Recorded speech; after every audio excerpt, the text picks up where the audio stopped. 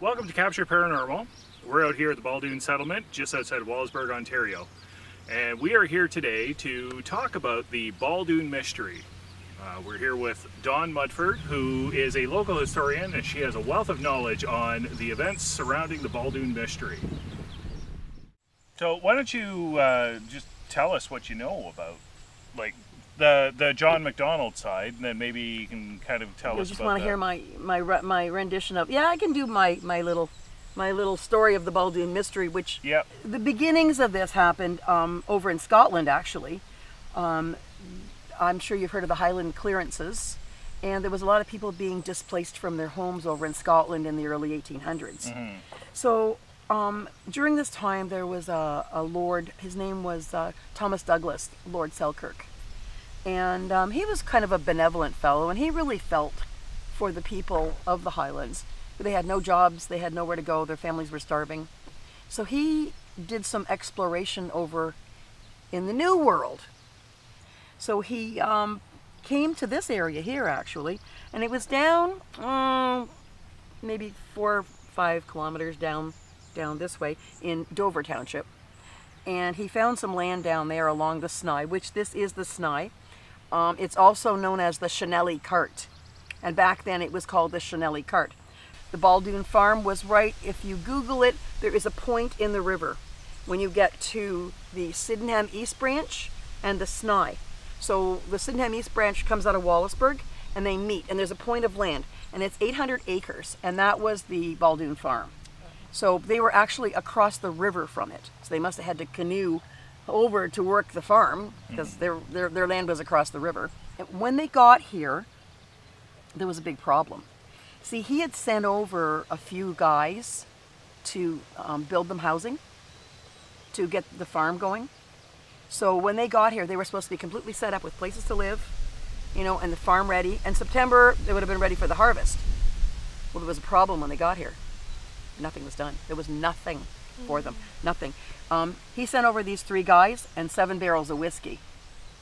There wasn't a drop of whiskey left. One of the guys died from alcohol poisoning, and all he did was drink. They did nothing. So they came here thinking that everything was going to be wonderful, and it was anything but. So they had nothing. So they made the best of it. They had some ship sails that they found, and they made tents out of them. They were very, very creative people. Times were extremely difficult for them with winter coming, and they don't, you know, when they're from Scotland, they don't know anything about a Canadian winter. So they actually met up with some of the natives from Walpole Island, who were, believe it or not, quite helpful to them. And even in some of the research that I've done, they've even said that if it wasn't for the natives, they would never have survived. So, you know, we should be very thankful actually for that.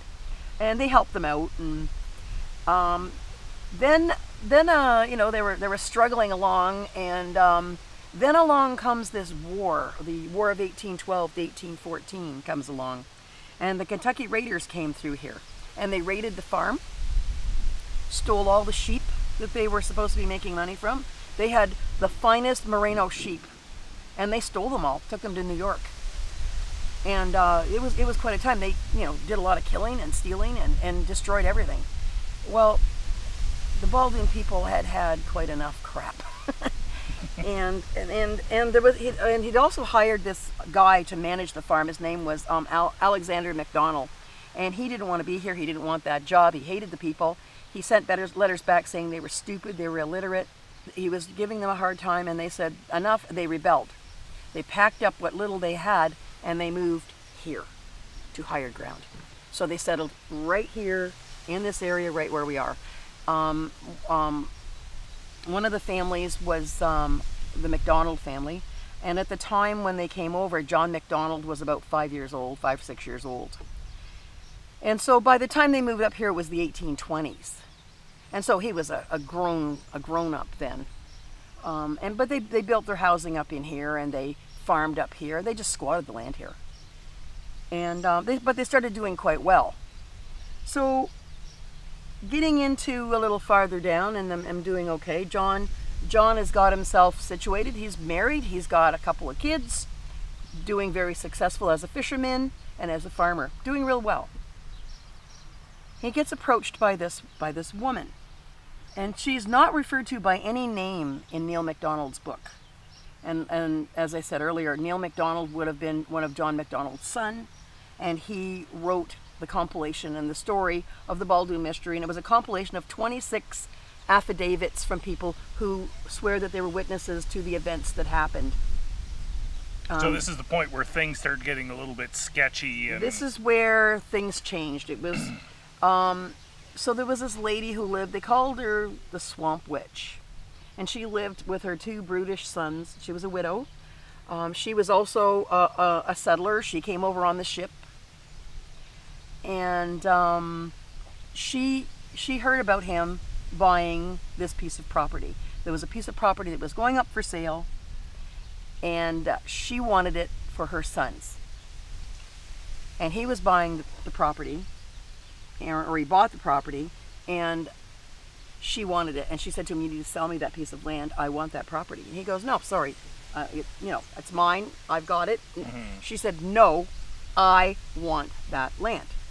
He goes, "Lady, don't you hear me? Get lost, I bought it." She said to him, "John MacDonald, you will rue the day that you messed with me." He laughed.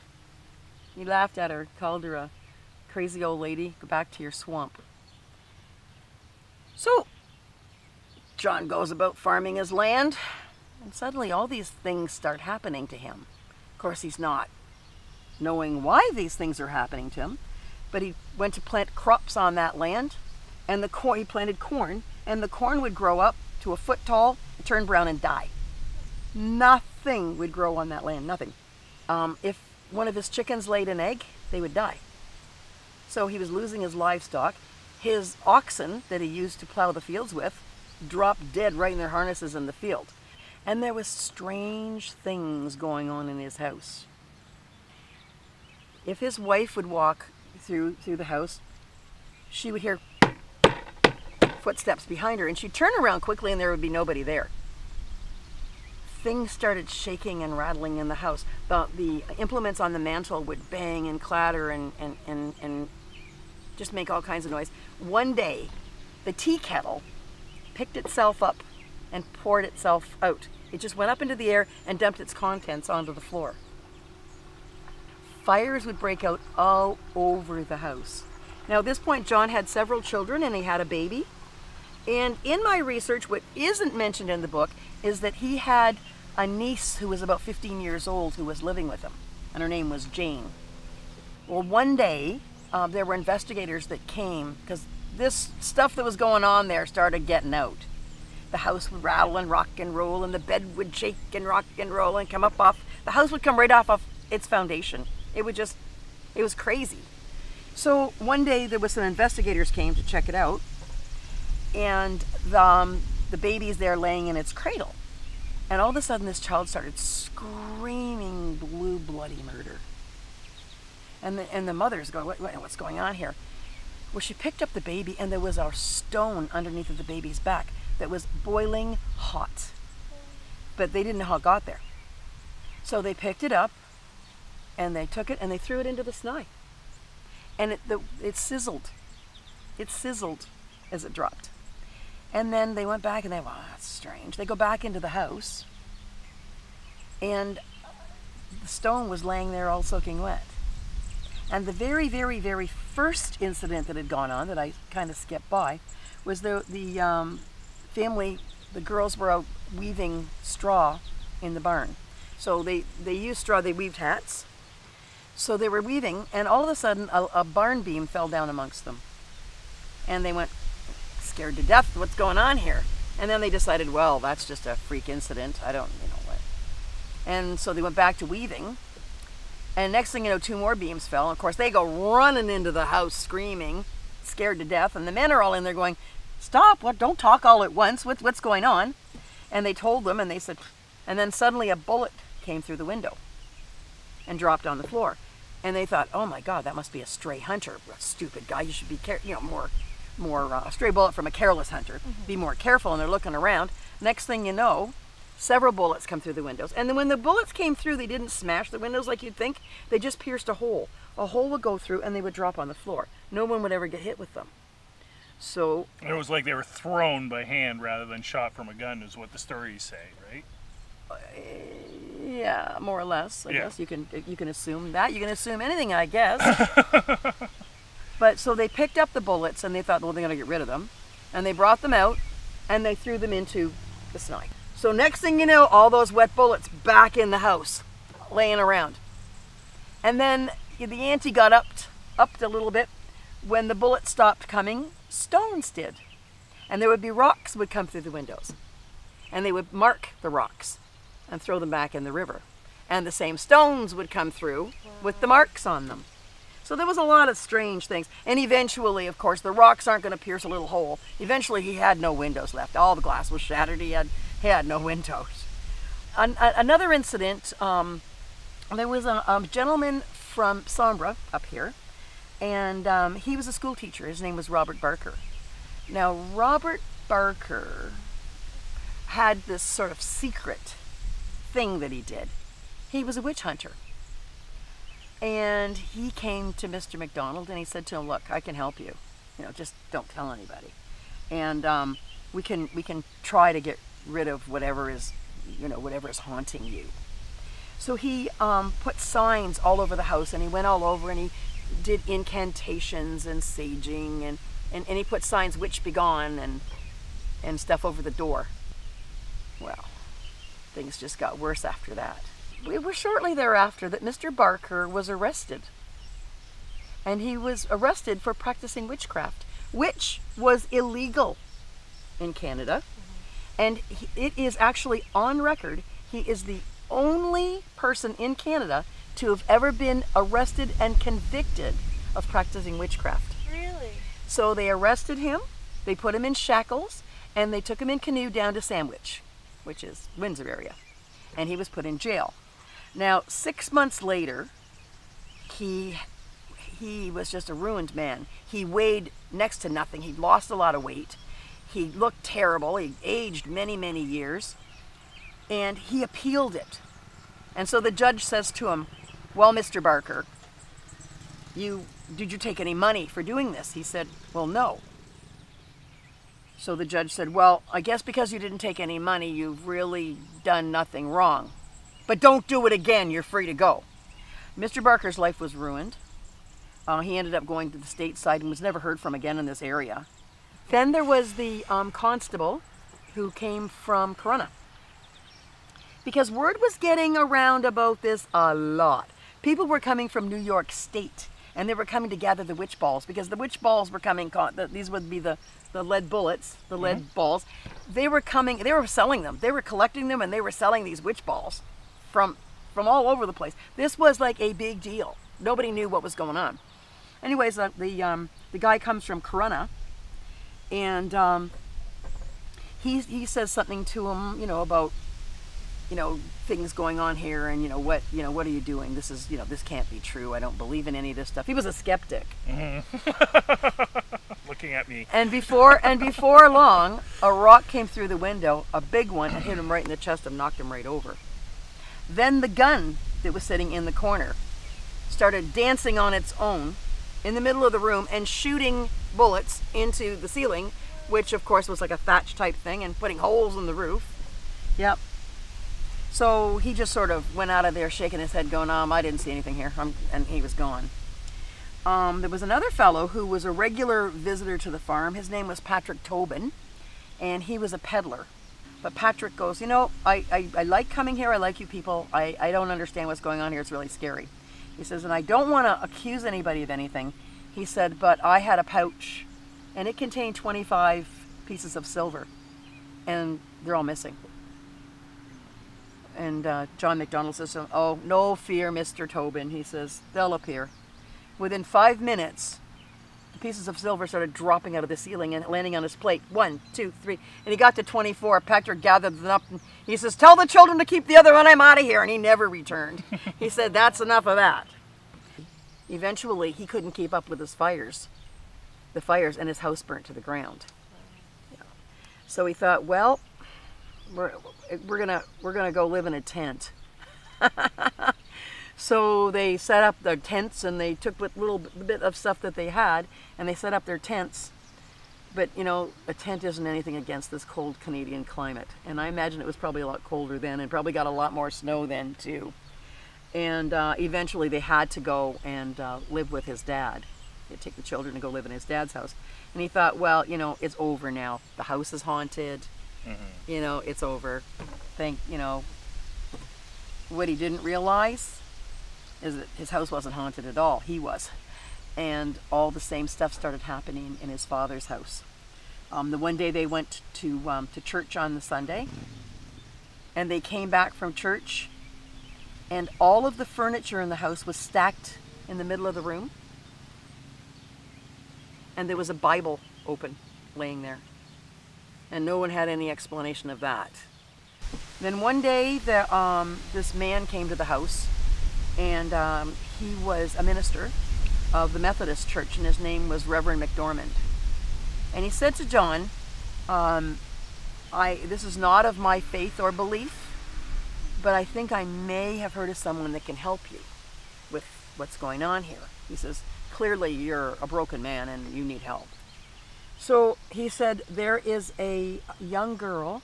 She was she was a soothsayer. She had the ability to see things in a stone and would be able to maybe help him and tell him who was causing him all the trouble, what was going on. Prior to him leaving, about a month before he left, and I don't know why he didn't kind of get it, the old woman came to his house and said, "Mr. McDonald, I need you to weave me a rug." And he said, "Well, no, don't you know what's going on here? I've got all these awful things going on. I can't possibly take on any work." And she said, "Mr. McDonald, you'll have no problems when you're in my employ." So for 2 weeks, while he was weaving the rug, everything was quiet. He thought, oh, good. And the minute that he delivered the rug to her, everything started back up again. So he was ready to just pack it in. And when he heard from this McDormand guy, he said, that's it. So him and his father and Reverend McDormand rode on horseback for 3 days to the Long Point, Port Rowan area.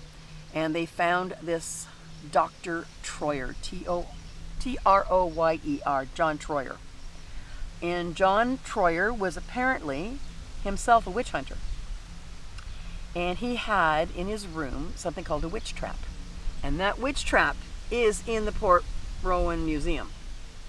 Now, Dr. Troyer was a well-respected man in his community, even though he was a witch hunter, and claimed that the witches would come and get him at night, and he'd fly around with them, and they'd have their way with them. But he was out in the field one day, and he found a moonstone, and he gave it to his daughter. And his daughter apparently had this gift of second sight or whatever, and she could read into this stone. So they go there to see her, and they get there, and she refuses to see them. And they begged her, you know, this is awful. Like, you have no idea. And the girl was really kind of a strange, trancy sort of weird girl.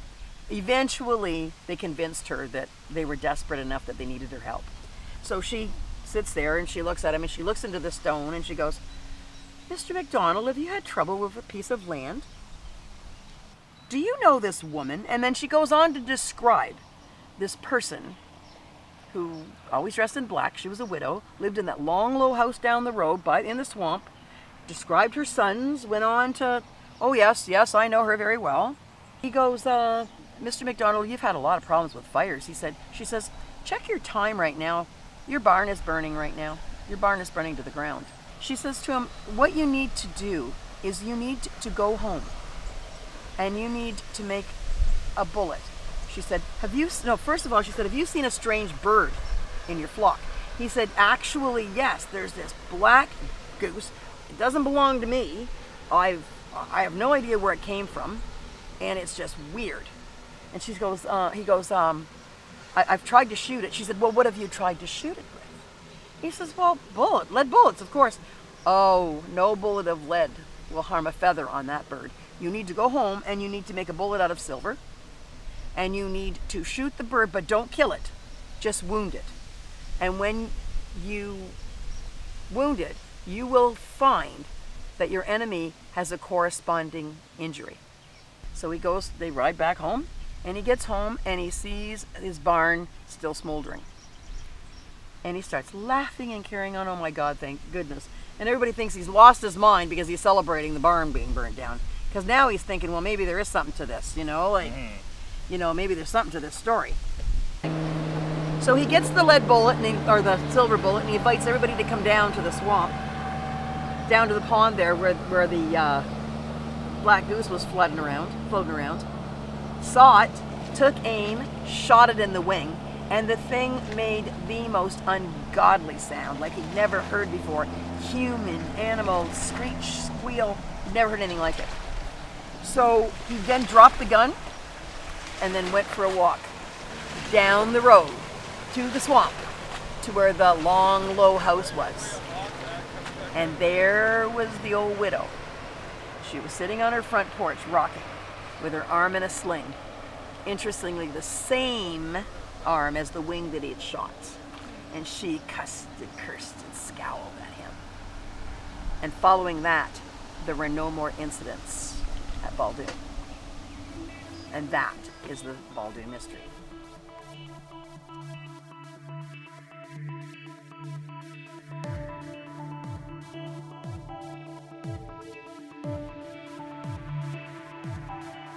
All right, so thank you very much, Dawne, for your wealth of knowledge and helping us explore this part of paranormal history.